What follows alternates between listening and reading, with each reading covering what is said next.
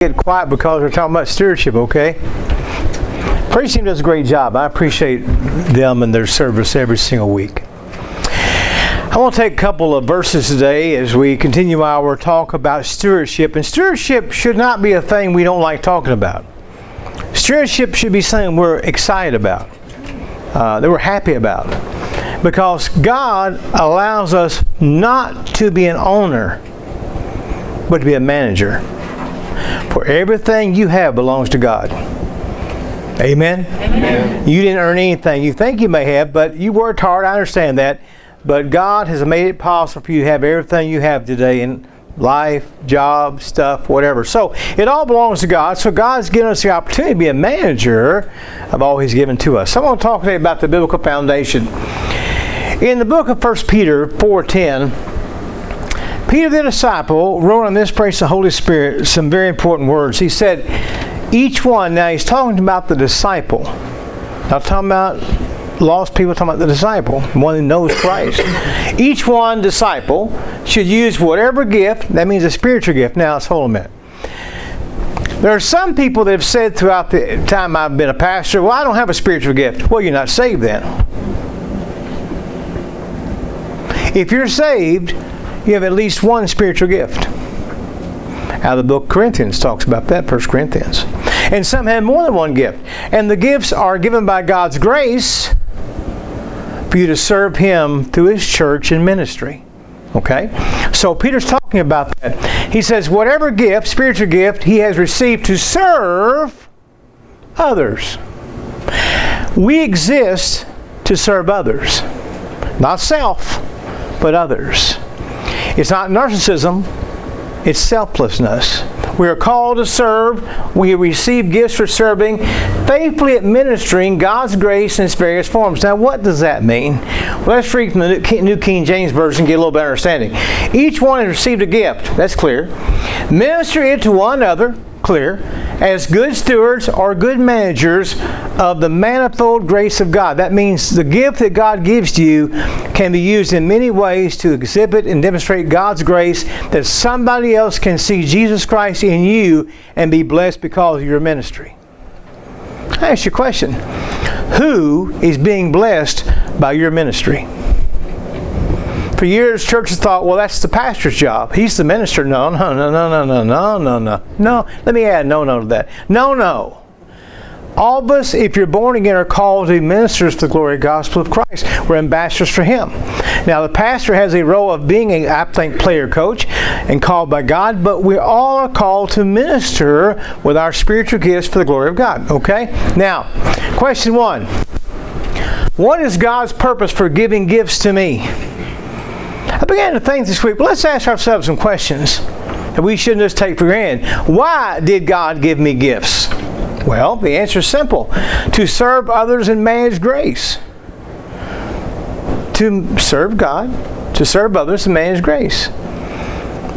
Think of a body in your mind, a physical outline of a body. And imagine that Jesus Christ is the head of that body, the church. And then you've got arms and eyes and legs, different bodily functions. Everyone that belongs to that body has one or more gifts to make that body serve and function properly. But if someone doesn't serve in that body, they lose an arm. If they don't serve in that body, they lose an eye. And the body can't function like it's supposed to. That's the reason instead of hitting on 8 cylinders, a lot of churches hit on 4 cylinders. To hit on 8 cylinders, all of us have got to use our gift of service for the Lord. Okay? Everybody got that? I can't go to point 2 to get that. Everybody got it? So if you want to have a hope of eating today, you better get it. Okay? Got it? Got it. All right, very good. It's going to be a quiz at the end, and not on the curve either. Okay. Now, I wanted to demonstrate this on this scripture verse. And John, I think we are missing part of that verse there. But it says basically, do you not know that your body is a sanctuary of the Holy Spirit? It's bought with a price. Bought with a price. And I want you to see today that This is the disciples' body. I kind of made it look like a church outside of a church house. But if we're a born-again child of God, our body is a temple of God. No longer do we worship at a tabernacle. No longer do we worship at a physical temple. For our body has become the temple of God, and therefore our house, our body, our temple is filled with the Holy Spirit. Okay? Now, the Holy Spirit does not like to live in a dirty house. So to keep your house clean, you've got to confess your sin. Confession is God's process for us getting rid of the filth and dirt and grime and sin in our life. And once that is confessed and forgiven, the Spirit can flow in us and through us in a great way. Part of people's problems as a believer is they don't confess their sin, they don't repent of their sin, so they have spiritual blockages. And so the Spirit cannot flow, cannot move, and there's no power. You see, if we have sin blocking the Spirit in our life, and sin will block the Spirit, we don't have the power in our life we need to have. So, question 2 would be this. How do we glorify God? Not with gifts, not with talent, obedience. The Bible says it's more blessed to obey the Lord than give Him many gifts. That's a paraphrase. So, we are to obey the Lord. Well, what do you mean? Well, let me say it in a different way. Obey the Lord. Well, what do you mean? Let me say it in a different way. Obey the Lord. Well, let me say it so we all understand it. Obey the Lord. Obedience. Your child comes to you. You tell them what to do. And they say that magic question to you as a parent. Why? Because I said so. That's the universal answer, young people. Because I said so. It carries authority. It carries a lot of weight. It carries a checkbook.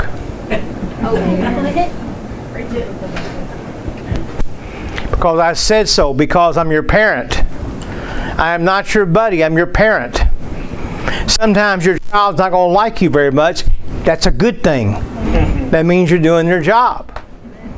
My mother said to me all the time, go do this. I would say, why? Most times she wouldn't even answer me because I knew the answer because I said so. See, a godly parent tells their child what to do because they love their child. And if a godly parent doesn't love their child enough to tell them the right thing to do, even if they don't like it, they don't really love their kid. Because if you love God, guess what? Hello, you with me? You got to obey God. Amen. Everybody got that? If you love God, you obey God. If God says, do this, we do that. Why? Because God said so. Are you going to question God? Hello? I'm not going to question the burning bush, okay? I'm not going to question Christ walking on water. I'm not going to question the empty tomb. If He can do all that stuff, hey, whatever He says goes. Now, do we always obey the Lord? No. When we don't obey the Lord, guess what that's called? Sin. Amen. We sin a lot, don't we? How many times do we obey the Lord? The Lord says, go do this. We say, we may not vocalize this, but we say in our heart, why? Because I said so. Now, most time God tells us things for our own benefit, to help us grow, to be safe, to be careful, because He doesn't want us playing in the street. How many of y'all want your kids playing in the street? No, you don't. Because you might get hurt. If you have a fenced yard, what do you say to your child? Stay inside the fence. Well, dogs. You need to know about dogs today. I love my neighbors. Well, that's not exactly right. I attempt to love my neighbors. One neighbor's got 7 wolfhounds. No. 4 wolfhounds, a retriever, and a little bitty dog of some sort. Now, when you've got wolfhounds and you've got this retriever, they tend to dig holes around the fence, you know. And that little dog can slip behind that hole through the fence. So he spends a lot of his life in my yard. Okay? That's okay. He's a cute little dog, and he doesn't bark anywhere like the rest of them do. He barks, but not big. So I told her yesterday, I said, hey, Miss So-and-so, she's a nice neighbor. I said, your dog is in my backyard. Oh, she felt so bad about it. And we had to talk about dogs, and I wasn't being nasty, but I said, she said, well, does the barking, she asked me a question. She said, does my dog's barking bother you? And I thought about that a minute. What do I say? And I said, you mean when they start at 1:30 in the morning? They all bark together? I said, not too bad, but when the other 7 on the other side chime in with them, and I've got a dog pound, I said, I kind of see my property as a neutral zone, like in Star Trek. This is like the neutral zone. And I have no dogs. So they've got kind of like a neutral zone, so they can bark, and they can bark, and they can bark, but I have a buffer zone there. So I said, no, it doesn't really bother me at 1:30 in the morning. I'm up normally anyway. Why? Praying for you, takes time. So anyway, this little dog got in my yard and he couldn't get out. I mean, he can get out of her yard, he can't get out of my yard. I don't even know how he got in my yard. So he gets in my yard and the little thing is just trying to, he's about this tall. And he's like standing up with his neck stretched so everybody can see him. So I said, well, your dog's in my yard, no problem, but I'm afraid he might get the other side, get hurt by the other dogs. And I'm really true about that. So she went over to the fence and said, I swear she said this. She said, you want to come out?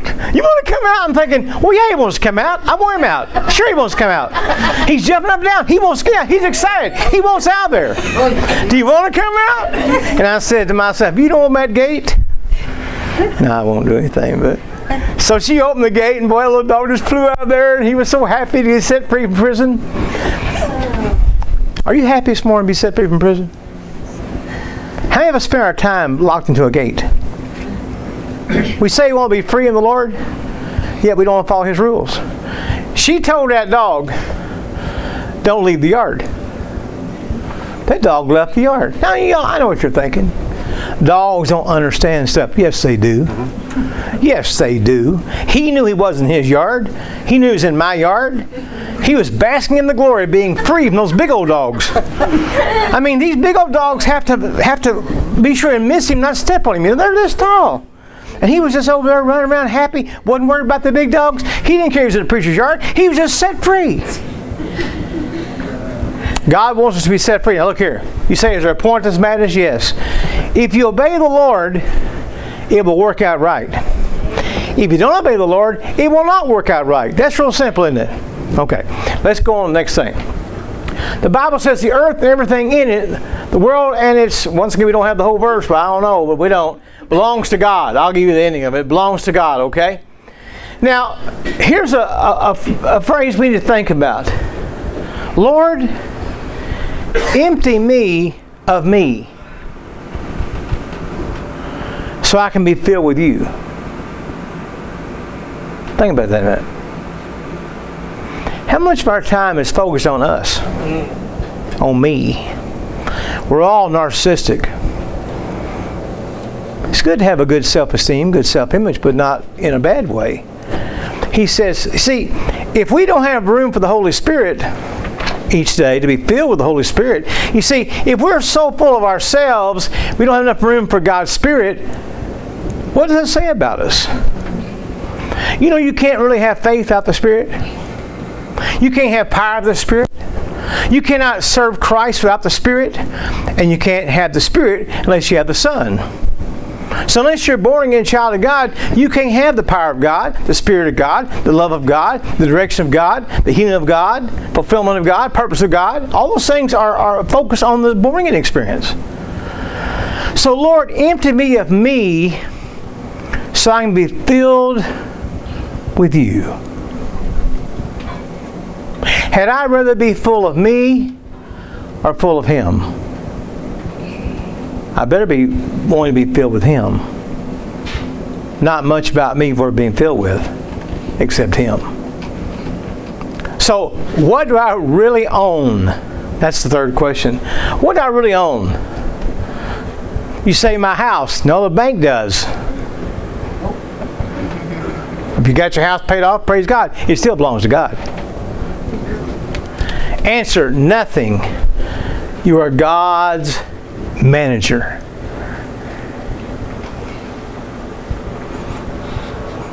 A good way of telling your stewardship is look at your checkbook. Look at your debit card statement. Check your online banking. Where does your money go? The Bible says where your heart is, it's where your treasure is. Where your treasure is, your heart will be. Now, I don't know about you, but think about it this way. God could ask for everything and we'd still give it because we're saved. I mean, if He said to me, Jim Shaw, you've got your salvation, so I want it all. Well, would I trade everything I have for my salvation? No. But God doesn't say it. God says, I don't want it all. I want a portion of it because I'm going to let you have the majority of it. That's better than the government. The government doesn't let you keep the majority of it, right? They spend on wonderful things like $800 hammers. Now, we are managers of everything God's given to us, okay? Look at the next thing. On the first day of the week, each of you is set to something aside as he is prospered, so no collection may need to be made when I come. Paul's writing to the church of Corinth. He's trying to raise an offering for the church in Jerusalem because they're hurting financially. Here's the mother church hurting financially. Paul says, take an offering on the first day of the week. Now, I want to ask you a question. Why do Christians have worship on Sunday? Tuesday night, Monday morning. Why Sunday? Each day should be a day of worship. But Sunday is the first day of the week. Sunday begins the week. Is Resurrection Day. Therefore, the church has taken that day for their regular worship around the world. Unlike other religions, the faith of Christianity worships on Sunday. Because it's the Lord's Day, Resurrection Day. And from that time, that's when the church began, for the most part, worshiping on Sunday. Now, you're supposed to worship every day. Are y'all with me this morning? You still awake? Still excited? Yeah. Huh? Punch the person next to you and say, don't hurt them. Say, I'm glad you're here today. And I'm so glad you're listening. Y'all about as excited as a can of sardines. Come on, get with the program here, guys. I know you're just popping up and down inside. I know you are. Now, here's what I want you to think about. What price did it take for Christ's resurrection? Talking about stewardship, how good a steward was the Father? Pretty good. Sinless life, vicarious death, glorious resurrection. For you and me. So God has proven His stewardship in that He was a proper manager of all His resources. And the greatest resource He had was Himself. He gave Himself for us. So, why do Christians worship on Sunday? Because that's Resurrection Day. But we should worship every day of the week. You say, well, you mean come here every day? No. You don't have to have everybody with you. Just praise the Lord. Read the Scriptures. Shout hallelujah. Sing more than this in your shower. You all can make a joyful noise, right? Yeah. And let me tell you something else. If you listen to people, you're going around you, wherever you are, just listen to people. You're going to hear some weird stuff. You're going to hear some strange things, you know. I mean, I have people that I listen to sometimes. I'm walking through a store or something, and I had a lady yesterday.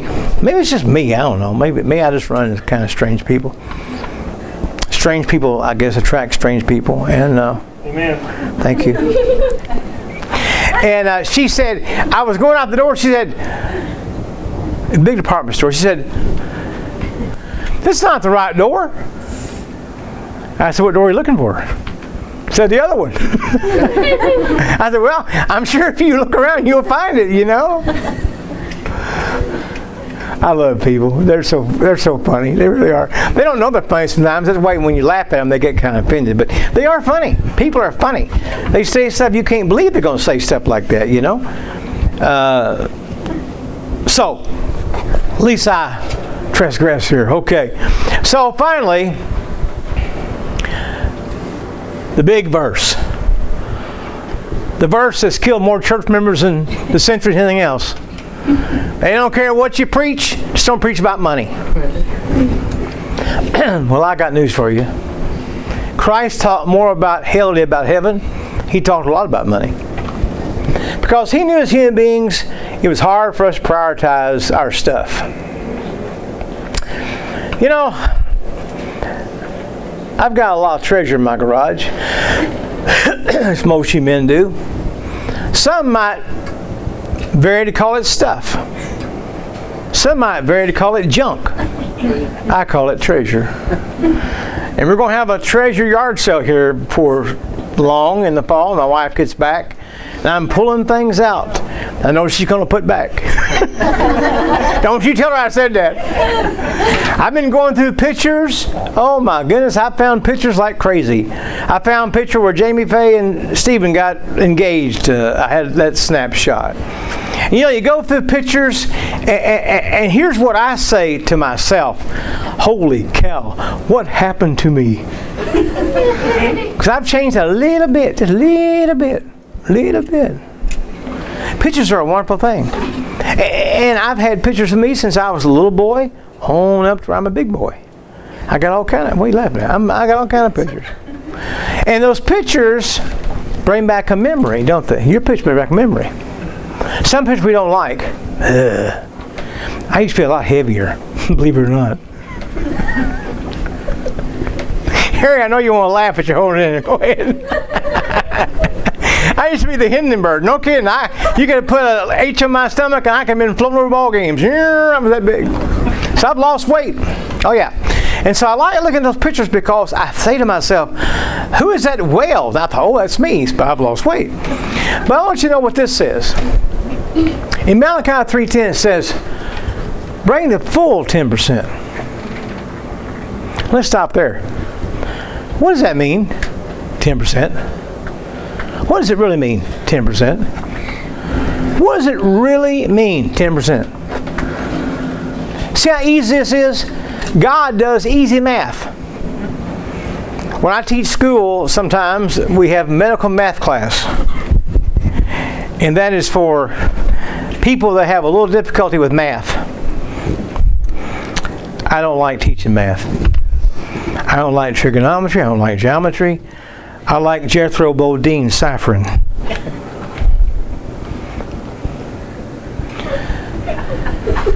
See, Shelby, you understand it because I'm not even going to say where we're from. Y'all know who Jethro Bodine is? On the Beverly Hillbillies? I know that. Yeah. My gosh, got to educate you folks. He said he was good at ciphering. I can add like crazy. I can do multiplication, addition, you name it, I can add it. If you want some change back, I can count it out for you. Well, I'll tell you right now, if the electricity goes off at Walmart, you ain't getting your change back. Oh, my soul and body. And that's true, anything has a cash register. And if you want to really throw somebody off, if your item is $10 a half, give them a $20 bill and a 50-cent piece. Oh, man. Lose their mind. But people say funny things, okay? Now, God says, this is what God says. Do we believe God? Hello, do we believe God? We're going to be here in 2 hours if you don't believe God. I go back to the beginning of the book of Genesis.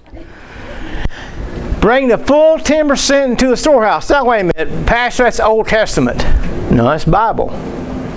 We don't pick and choose what we believe the whole thing. Storehouse is where the products were kept so worship could happen in the temple. Let me repeat that. In the storehouse is where they kept the products, a lot of things they had to have for worship to have in the temple. So he says, bring the 10% to my ministry, to my temple, to my work, okay? Now, God wants us to have simple math. I was teaching a math class one day, and the kid said, Dr. Shaw, I've got a question. How do you divide this? And I thought, oh man, I can shine here because I can do long division like crazy. I was taught that in school, long division. So I went I didn't go to the blackboard. I went to the, what they got, smart board, magic board, some kind of, yeah, thank you. And I said, okay. And I put that little bracket there, and I put like 149 and then divide by 7. And I went through all that. He said, what are you doing? I said, I'm dividing. He said, we don't divide like that. I said, what do you mean you don't divide like that? I said, come show me. He went through a hieroglyphic that I couldn't have read off the wall. I mean, he spent like 5 or 10 minutes on the same problem. He said, that's how we're taught to do it. I said, well, you're taught wrong. This is how you do it. So I can't wait for that teacher to come back the next day. She spent 6 months teaching me and said, oh, Dr. Shaw, it's the easy way of doing this. God says bring the full 10%. Easy figure, $100, $10. $200, $20. $300, $30. $400, you get the picture. God made it real simple. Now, God could say, give me 100%. What are we going to do? Not give it, not be blessed? He says, give me 10%, you can keep 90. Now, I can tell you by testimony, I've done it both ways. I've been a tither, I've not been a tither throughout my life. And tither is the way to go. You can do more with 9%, you can 100%. It's called spiritual multiplication. God will take that 9% and bless it through faith and give you a blessing you cannot hold. He promises that. A blessing you can't hold if you'll trust Him. It's not about money, it's about faith. Trusting God. He said, so there'll be food in my house. Test me in this way, says the Lord, that I'll give you a blessing you cannot hold. Now, question 5. Why do I have to tithe? Good question. Why do I have to tithe? 10% of what I earn. You know, if you think about this, if you make $1 million a year, you give $100,000 to God. If you make $10,000 a year, you give $1,000 to God. John D. Rockefeller, the multimillionaire, was a Baptist and a tither. And they asked him one time, well, how can you tithe on all your millions? He said, because I began tithing my mother's apron strings, giving a dime on the first dollar I got. This works, guys. I'm telling you now, I have never heard a tither complain about money.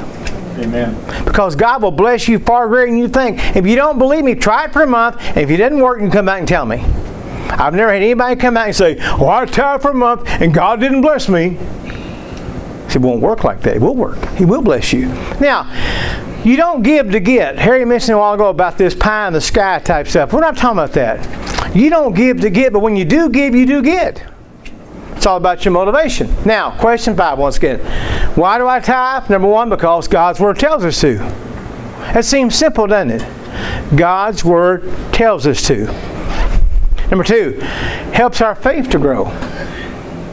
When you're a young couple, and I've been there, I understand, and you got bills and groceries and babies and children, and you say, well, how in the world can I do that? I can't hardly make it now. Yes, you can. If you'll trust God and put that 10% off the top, if you had to put an envelope, like Dave Ramsey talks about, take that $10 out of the first 100, put an envelope, and you'll never miss it. But when you don't give back to God, you will miss it. You say, what do you mean? Well, let's take, for example, your child's well that week. God blessed you. How much would it cost if you had to go to the doctor? How much would that cost? Tire didn't blow out. How much does that cost? Now, I'm not saying there's a balance sheet like that, but we sometimes forget about how we're being blessed by the Lord of the unforeseen tragedy that could happen. How about if you have something that's catastrophic? Don't you want God involved? I talked to a young man this month, not in this city, another city, called me. Worried about money. Worried about going bankrupt. Had a couple businesses, various things. And I said, well, are you making enough money each month? Yeah. Are you paying your bills? Yeah. You got money left over? Yeah. So why are you worried? I said, I'll tell you why you're worried. Because you're leaving God out.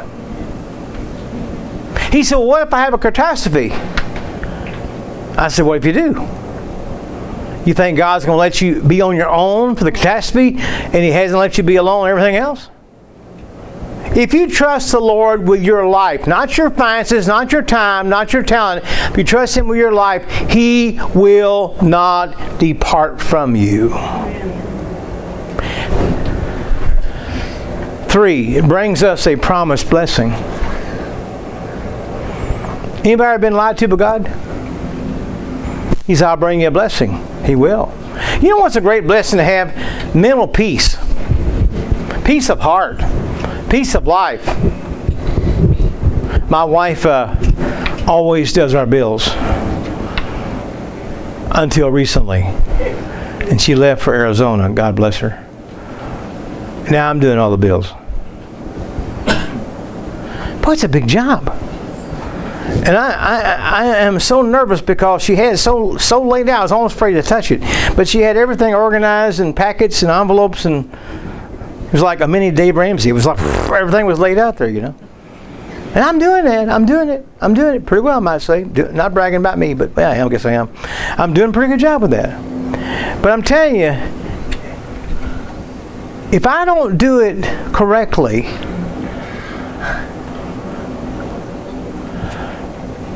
I got a problem. Twofold problem. Number 1, with God. Number 2, with God's assistant, Christine. She's going to burn. No, she won't burn. But I'm telling you, she did all the time, and I have a great appreciation of that now because I'm writing these bills and all that kind of stuff, you know. If your wife does the bills, God bless you, fellas. You better pray for her every day she don't get sickness in her hand if she can't write a check. And I am so proud of myself. But here's what I do know. That tithe's going to come out of there. I tithe my American Express every Sunday. Whether I get a check or not, I'm still tithing. Why? Well, first of all, I believe in this church. Second of all, I believe in God. And guess what? God has not let one bill go unpaid. I got money in the bank, and God's blessed me and my wife, my family. And I praise God for that. I didn't get a check the first 6 months of this year, this church. Didn't miss a single bill. Not one single bill. Now, my wife's helped me a lot working in various things. We've worked together. And the only thing I'm trying to say to you is this. Your $10 is important. Your $100 is important. Your $1,000 is important. It's not a matter of how much you give. It's not equal gifts. It's equal sacrifice. Bring the entire tithe. You don't give that tithe to Uncle Joe or Aunt Betsy. You give that tithe to the Lord through His church. I told the young man, I said, what you need to do this Sunday is write that tithe check to God. Put Him first in your life.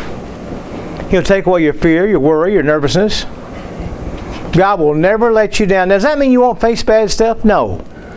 Do you mean you may have some financial problems? No, I don't mean that. What it means is you're investing yourself in God's plan. You're saying, God, you help me. You work with me. I want to live my life with you. So hadn't you rather have God work out your plan of your life than yourself? Number 4, God's financial plan for your life, life His church.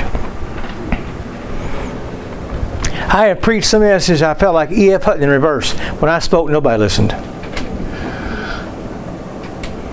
You read John Maxwell, Dave Ramsey, anybody else on the list you want to read. I'm telling you right now, God's Word is the best book. If you want to be in the best financial plan, in these days of low interest rates and low stock returns, invest in God. That's the best return you can ever have. It really is. And teach your children to tithe. When I was a little boy, my mom and daddy, every Saturday night, my daddy never made much money at all. I don't remember him ever making more than $100 a week.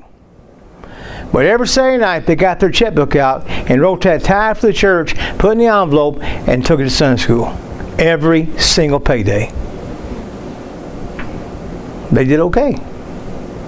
So teach your children about stewardship, about being good managers, about serving and worshiping and loving God. So when they get grown up, they won't have $8,000 or $9,000 or $10,000 a day like most Americans do. We are a debtor nation. Everybody's credit crazy. A college student receiving a credit card in the mail with a $10,000 open line is nuts. They don't have a job, but they got a credit card. When they charge that credit card up, who do you think is going to pay for it? Hey, Dad, how you doing?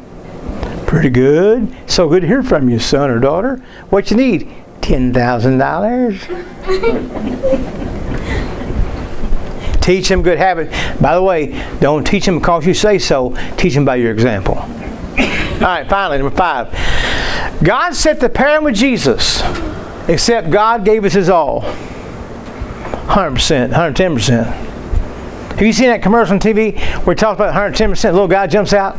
He's a 10%. The guy says he's a little bit nervous. He had a thimble full of coffee. You seen it? Okay. Well, you don't watch TV. All right. Finally, Jesus paid it all. Isaiah 53:5. Salvation is not being in debt to God. It's being debt free because of God. Our sin debt was paid by Christ on the cross. He paid a price we couldn't pay, and we owed a debt that we couldn't pay, and He paid it all for us. This morning, I can't help thinking that little dog being free in my yard. Boy, he was so happy. He was he was beside himself, bouncing all around. A little dog, probably way more, about 2 pounds. He was bouncing the grass, just having a great time. In fact, he thought he's a big dog. Aww. Yeah, he thought he's a big dog. You a big dog? You bounce around for God? Do you feel secure in Him? You ready to meet Him one day? He says, let's look at the balance sheet here. Why didn't you obey me with stewardship? What is your justification? No. God loves us so much, He gave His all for us. And He wants you to lovingly give to Him. If you give begrudgingly, you might as well keep it at home. God loves a what? Cheerful. Cheerful giver. That means hilarious. You gotta laugh when you give. You gotta be nuts to serve Christ fully. You know what I'm saying? My job is to try to become a crackpot. I'm almost there. A crackpot is a broken vessel where the Spirit flows out of you, the life of somebody else. And don't brag about your giving. Don't let the left hand know what the right hand's doing. The only thing that matters is what God knows. And when when you're being faithful to God, God will say to you, well done, thy good and faithful servant. That's all the pat on the back we need, what God thinks. Father God, we come today in Jesus' name.